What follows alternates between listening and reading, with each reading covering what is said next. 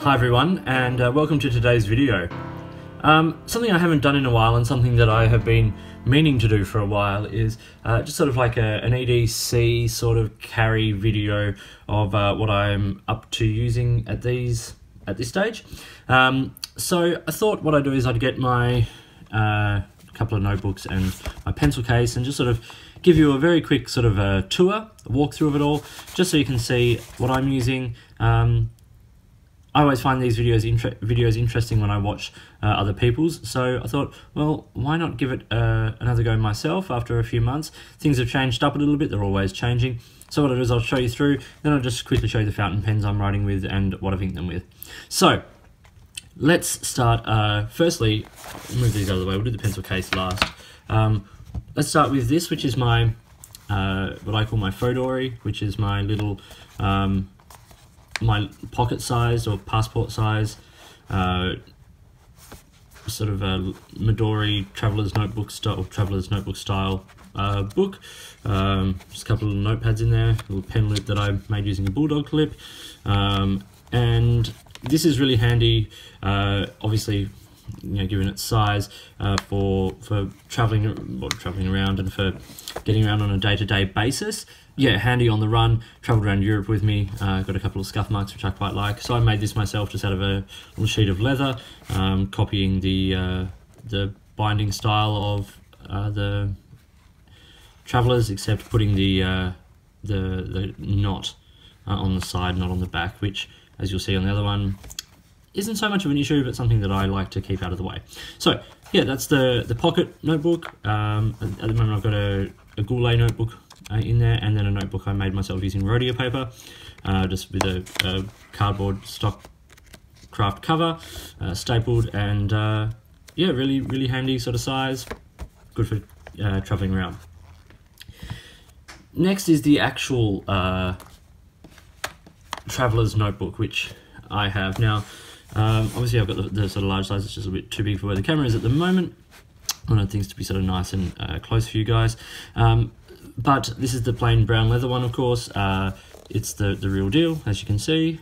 Traveler's notebook, Traveler's Company Japan, made in Thailand. I have 4 inserts in there at the moment, plus the little zipper pocket, and another one of my bulldog clip pen loops, which has a Wingsung 3003 in there at the moment. More about that in a minute. Okay, so the setup I have now, I use this instead of for my bullet journaling now.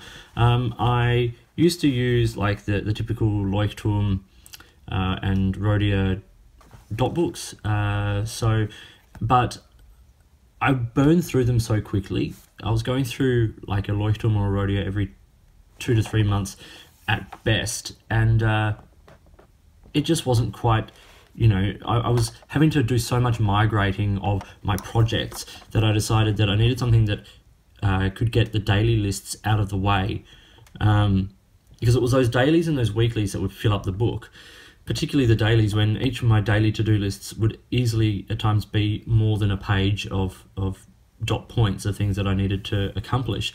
So it was nice to be able to move into this and use inserts. So I have 4 inserts, as you can see. Once again, I'm using sort of a mix of things, but these ones are the Goulet dot Tomoe River paper dot notebooks, and like I'll find a sort of an empty page, if you will. So what I've done is I've separated the pages. This is for the first book, which is sort of the weekly and the dailies. What I've adapted the system that also so that my dailies would roll over. So instead of having a separate list for each day, a weekly list is actually more than enough, especially when I then carry around the pocket notebook, which has my sort of daily to-do list that I need to accomplish on that particular day. So I have a week down the side here, which has 7 or 8, if you include the title and the sort of the things I need to think about for that particular week. And sorry about that, had a technical malfunction where I knocked over my tripod. As I was saying, I don't have sort of lots of appointments each day. I generally have sort of a few longer things, opera rehearsals and such, which generally last for a few hours as opposed to a half-hour meeting here and an hour there. So this is more than enough space for me. And then, as I said, then I have the to-do list on this side. Now, the size of this page gives me enough to have 2 columns of things to do, although rarely I would imagine I would get much more into, sort of into 2 columns. The second insert then becomes a really sort of handy one, because I can then use it for projects. So these are longer lasting projects. Things, I plan up to 18 months ahead. So the hope is that eventually I will not have to swap these out quite as regularly as I was in the Leuchtturm, because the daily pages, I can swap those books out as soon as it's full, keeping the projects in here the whole time. Third insert, which is a real Midori one. As you can see, I just use regular rubber bands, not the Traveller's one. So this is a Traveller's grid book, and I use this for brain dump, basically quick note taking in meetings and rehearsals and things like that, stuff that doesn't need to be in the daily list or in the longer projects list. And once again, this book is easily replaceable.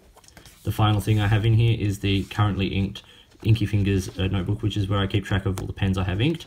Sort of this wheat straw paper is fabulous. It's a shame that they're not going to be continued. I've got a couple of them on hand, which is great.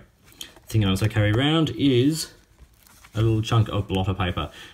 So important, particularly with things like Tomoe River, where the dry time can be a little bit longer. So that's really a really handy thing to have around.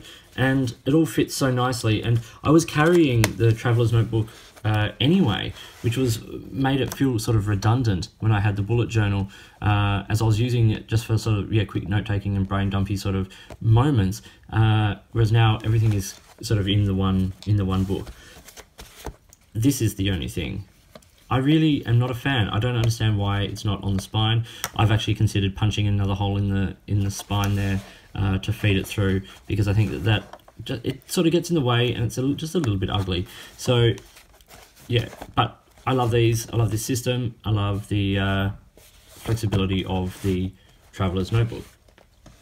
Now onto my pencil case. I'm still using, as I think I was last time, the Lead It Labs Smart Fit compact pencil case. This is a really, really nice little pencil case and perfect for what I like to carry around. I don't carry around heaps of stuff. I don't use stuff out on the road. I use a few pens and a couple of pencils and things like that. So here is what I currently have. So really a very basic sort of setup. Sometimes I carry an extra fountain pen around, but I'm trying to cut down the amount of pens I have inked at any time, because I'm just not feeling I'm using them enough. At one point I was having, sort of 15 to 20 pens inked at a time. I'm trying to keep it to 5 or 6. You will see 4 plus the Preppy there. So I'll start with the Preppy, like the Platinum Preppy just in the black. Super handy, just quick note taker. I like to carry something on me that is black ink, and the Preppy is just such a reliable pen, and because I don't use that regularly, they are reliable and capped with that sort of that secure capping for quite a long time to stay wet.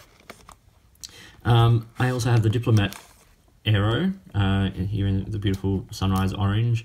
It's just such a great pen and one of the best nibs that I own. I think it's beautiful. It's a medium. I don't know if I can't remember if I said that. I have this inked with the Colt Pens Diamine collaboration Deep Dark Blue, and you'll see in a minute. It's a really fabulous ink. The other fountain pen I have in here is the CaliArts Ego. I think it's the Ego 2.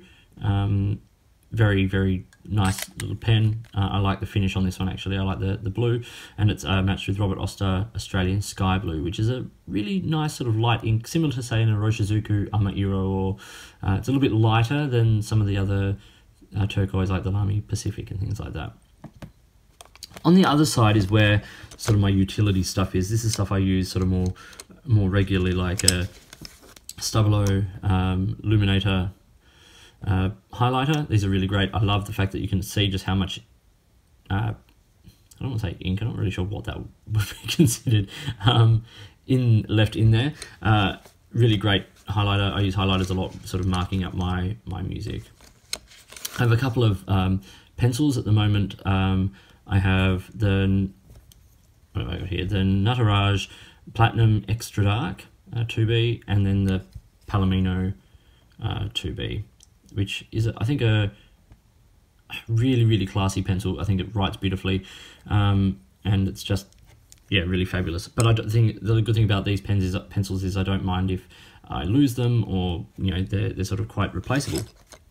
The other pencil I have is a Palomino Blackwing Volume 73. This is the Lake Tahoe edition. You can see the sort of the graphing of the lake surface. It's a really great pencil with a soft graphite. I do like the Palomino soft graphite pencils better than the firmer ones, and this is I think it's a lovely finish. And I keep it capped with the Faber-Castell Perfect pencil. Now this is the one that comes with the little sharpener in the top. Very cool. I think it's a it's a really cool product. It solves a lot of issues and keeps the lead nice and sharp, but also gives you the clip, pencil sharpener included. Really handy, and something that I tried the Blackwing, whatever they were, I can't remember what they exactly called them, but the caps for the pencils, they were just not great. They were too tight. They just didn't actually work. Then here is a Muji notepad. Really nice paper. I like the Muji paper. I think it's quite fountain pen friendly, and it's always just handy to have just a little notepad sitting there in the back of the book pencil case. Oh, of course, a rollable pen. Got the Parker Urban, just with the black. Always handy to have something that's not a fountain pen. It's still nice ink, but sort of, yeah, not everyone wants to use a fountain pen all the time. And this is my choice of rollable, until I'm considering trying a Retro 51, but they're not that cheap to get out here in Australia, so it's something I actually have to consider. Just now, we'll just look at the other couple of fountain pens I have sort of in use. As I sort of mentioned earlier, I've got the Wingsung 3003 here, which is inked with Noodler's Heart of Darkness. Probably one of the best black inks on the market. I wouldn't put it in an expensive pen. I don't think the Noodler's inks are necessarily the most friendly inks on the market, but it writes well, and it's got just enough permanency to keep me happy. And this pen, extra fine, great for the bullet journal, or the journaling planning system that I use, and nice to sort of have a pen that is replaceable, $2 Australian, including postage, with a converter. If it breaks, if it goes missing, I don't mind. Then I have this little leather sleeve. I'm not even sure it's real leather. It sort of looks a little bit like real leather, but I don't think it really would be. And I have no idea where I got it. I found it in a drawer when I was looking for a pen sleeve to carry around in my pocket, and at the moment I have the TWSBI Precision in there with its misaligned facets, which still bugs the bejeebers out of me. But a really lovely pen, inked with Diamine Terracotta. You'll see all these pens in action in just a quick second. Sturdy pen, nice metal, sort of heavy, good to sort of sit in the pocket. And so it sits in the sleeve, and that's where it lives. So let's have a quick look at these pens in action. I'll just grab some Rhodia dot pad here, and we'll start with the TWSBI Precision, and sort of you just see the pens and the ink.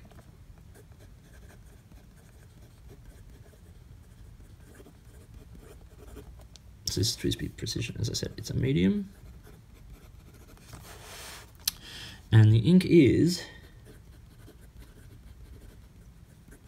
Diamine Terracotta, and of course this is from the 150th anniversary set.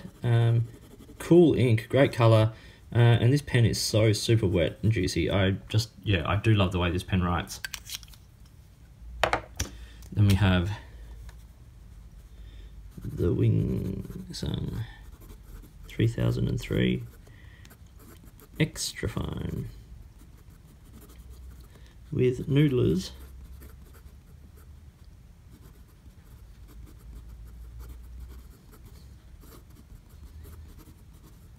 Heart of Darkness. Now, another nice, like for an extra fine, it's quite sort of a wet pen, and this ink works really beautifully in it. It's a great daily writing pen, great daily writing ink, something I'm very happy with. Next we have the Caliart's Ego.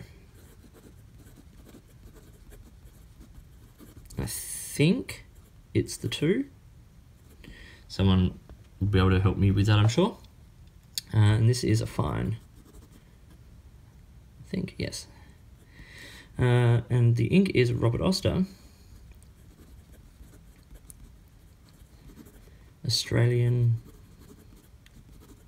Sky Blue. Really, really lovely, bright, vibrant blue ink.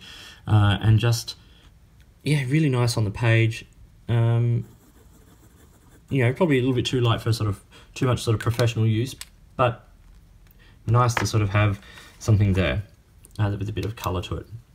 Next we have one of my absolute favourite pens, the Diplomat Aero. Now,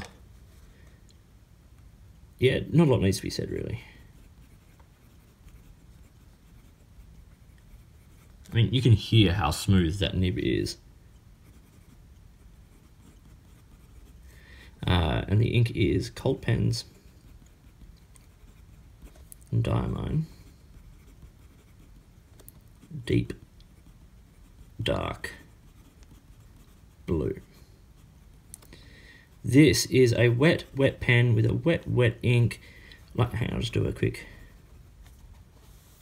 Like, that is just beautiful. And the colour is great. It's this beautiful, rich, dark blue. It's not quite a blue-black, but it's got enough depth to be used in any situation. And in this pen, oh, it's just...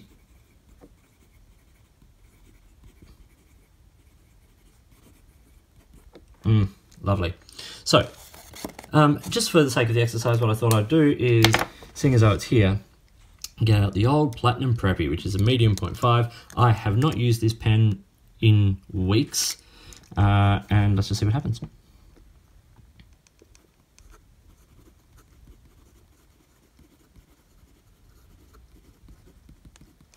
So there was a tiniest of sort of little hard starts just there at the beginning on the P.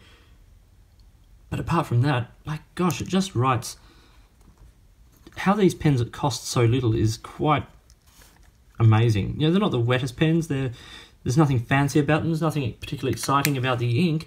But my word, for $3.50 American or whatever it is, it's pretty special. So that was just a very quick look through what I carry and what I have on me and what I'm using. I hope you found this interesting, and I hope you, if you've got anything interesting you'd like to share about what you carry, please get in touch. It's all, you know, we all do our own thing, and I love to see what you're up to and what you're doing, so please get in touch. You can do that either here on this video or on any of the links below, and please feel free to get in touch if you've got any other questions or products you think I should be looking at, or if you've got ideas about everyday carry stuff. So this is just sort of pens, paper, and that sort of everyday carry. I'm not going to go into, you know, knives and tech and all that sort of stuff. This is just the writing stuff. So thanks for watching, and until next time, enjoy your pens and enjoy your writing. See you later.